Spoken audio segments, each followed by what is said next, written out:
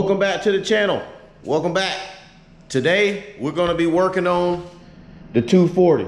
All right, I never filmed it, but I fabricated this upper radiator support to make room for these Doral fans. I want to say they're like 4 inches thick, and with you having the V8 and the S chassis, I mean, there ain't no room. I had to do this. So when I fabricated this, I put everything together and I start driving it, and as you can tell, I never painted this, so all this surface rust has accumulated. Every time my boy Brian come over, I mean, he always give me a hard time about the rust that I haven't painted. So we're gonna try to kill 2 birds in 1 stone. What we're gonna try to do is remove all this stuff. When I say all this stuff, radiator fans, front bumper, my trans fan, all that stuff, because regardless, we need to get this thing ready to start fabricating. But also too, is I got a whole different accessory drive. So I'll show you what accessory drive I picked when we get to that point. But first things first, let me just start dismantling all this.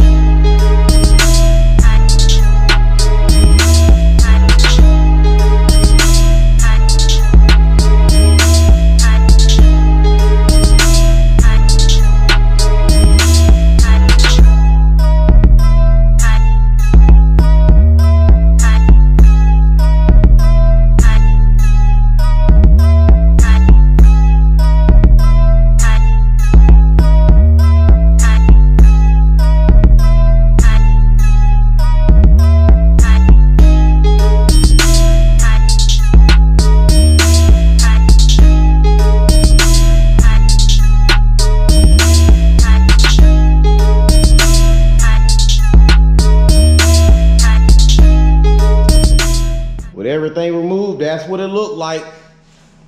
And so it gives you a good example of what I did and what I didn't do. So all this is rusted, all this got to be cleaned up. A couple spots there got to be cleaned, and both of these corners here.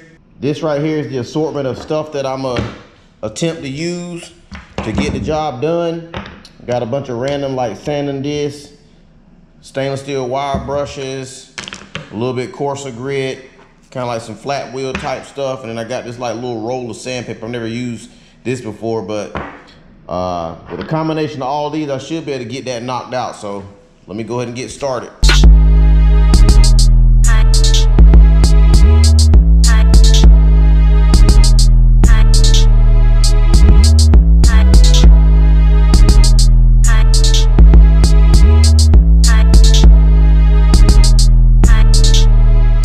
Hey, a little tech tip, when you use one of these that's got that stainless steel bristle on it, make sure you wear some protective eye equipment, and if you're scared, put something on your arm. See that? Yeah, that little junk, man, be coming out like little bombs and stuff, man. They stick in your meat and have you all jacked up, so be careful, okay? Be careful. Check out everything.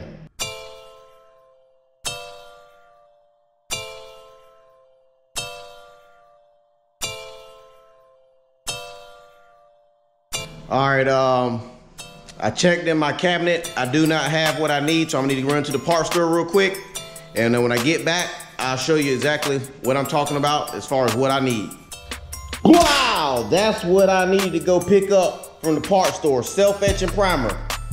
This stuff right here is what is recommended to put on bare metal before you apply the color. So let me go ahead and tape everything off, and we're gonna spray this stuff on the front of the 240.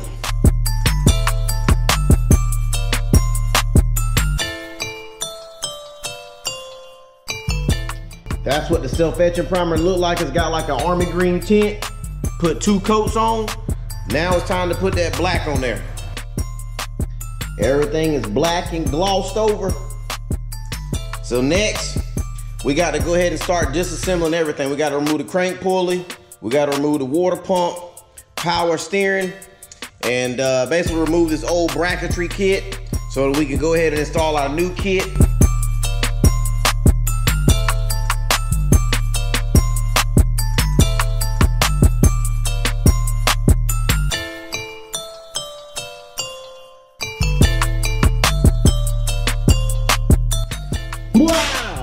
look how naked everything is.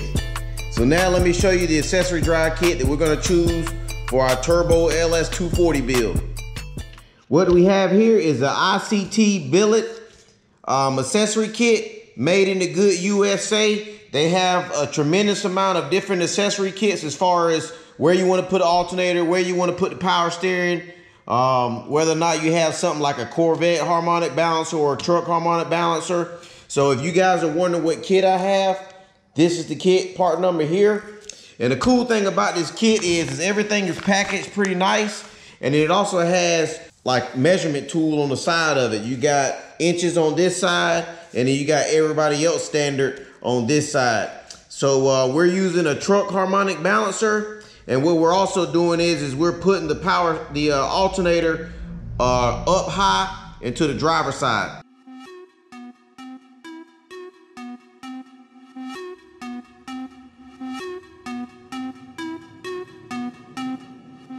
And might I add, another reason why I like their stuff is everything is in pictures.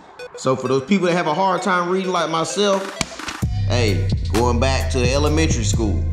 So the first step is 2 of these Allen bolt head, 60 millimeter in length bolts, which I have both there. And it looks like we got 4 spacers that are roughly a little bit over 1 inch. And of course, we also got this bracket here. And according to that picture, you got that indentation there, and then you got this recessed section. Let's go ahead and install that.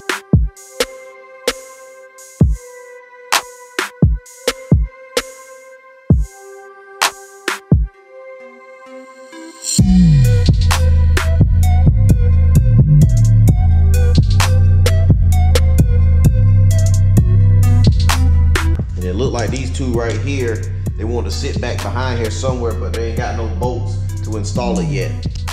But according to the picture, the rest of the 2 of these spacers are gonna go behind that bolt and behind that bolt. All right, looks like step 2, we're gonna be using this second gold bracket, 2 of the 120 millimeter bolts. And then we also got 3 more spacers, which looks like they're the last 3 spacers. And a little tip when you're installing this particular kit, like I said, you got the spacers behind these 2 bolts, and then they want you to put the spacers behind there, and there is no bolts. So what I figured out is run these 2 bolts, run them in almost all the way, and then what you do is take your hand, set that 1 spacer there, tighten that one up, and that'll put force on that side. And then basically repeat the same process on this side. Put that spacer back behind here, and then tighten up that. And as you can tell, they're staying in place. Now on to step 3. The 3 spacers gonna go here, them 3 spots there, and then we got the 2 bolt holes that are going through here. So let's go ahead. And they actually got it recessed, so you know where it goes. Spacer and spacer.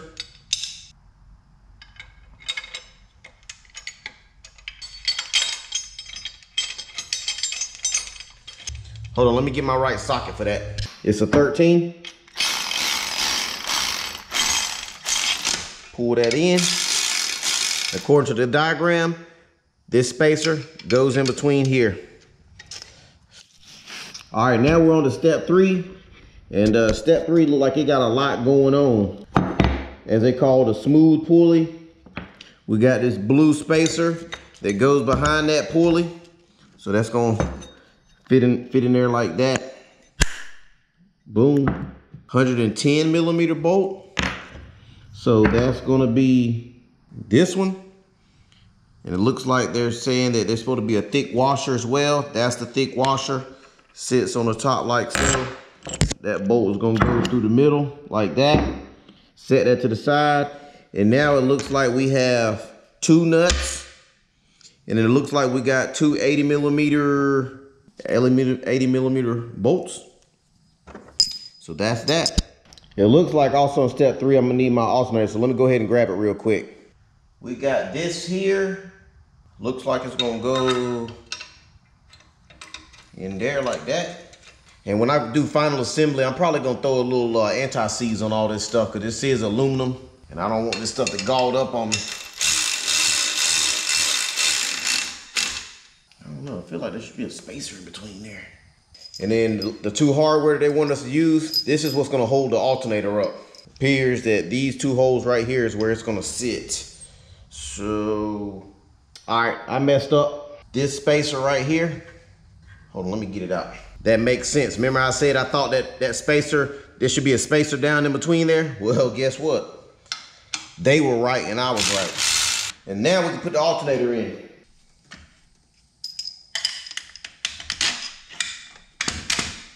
Put the nuts on there.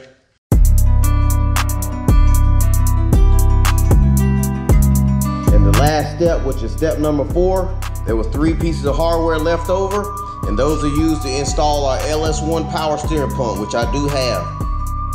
Wow! Look at the finished product. I want to say that the idler pulley, or whatever you call it, hold on one second, let me grab it. All right, according to the picture, I need to have that piece there. And you look at that, I mean, they basically look the same, except for the pulley is a different design. And then you come over here to this side of the head, you got the 3 bolt holes, but they don't line up. So I'm gonna have to send them jokers a request. I mean, not a request, I'm gonna have to send them a message and be like, yo, what am I missing? All right, looking a little closer on that, it looks like this bottom part, which is right here, goes to the little stud on the water pump. So, oh, maybe it's like something that goes right there, maybe. Yeah, so I bet you I could put money on it. I think I'm gonna need a water pump. And if you look right there, on my old setup, I cut that off. And I think that's exactly, it's supposed to go just like that. And I cut that thing off. If I wouldn't have cut that off, I could bolt up this and bolt that up, and it probably wouldn't be a problem. So it looks like I'm gonna need a new water pump, which, I mean, they're pretty cheap. But the main reason I want to check this kit or go ahead and install it is because I want to make sure my power steering pump clears the hood. If you kind of get it level, I mean, it looked like it might not clear. So let me try to close the hood real quick.